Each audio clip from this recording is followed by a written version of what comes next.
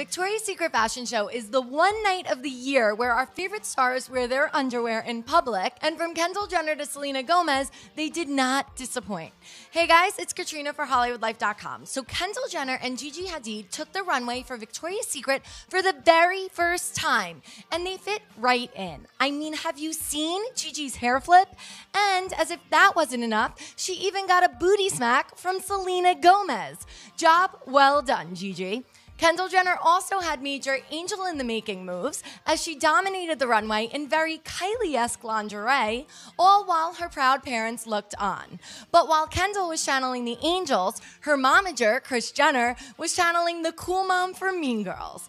But hey, can you blame her? But the real winner of the night was Selena Gomez, who performed during the show for the very first time. And she looked just as sexy as the angels with her plunging dress and toned legs. Our favorite part was when she came out with new angel Taylor Hill, all done up in a patriotic stars and stripes look.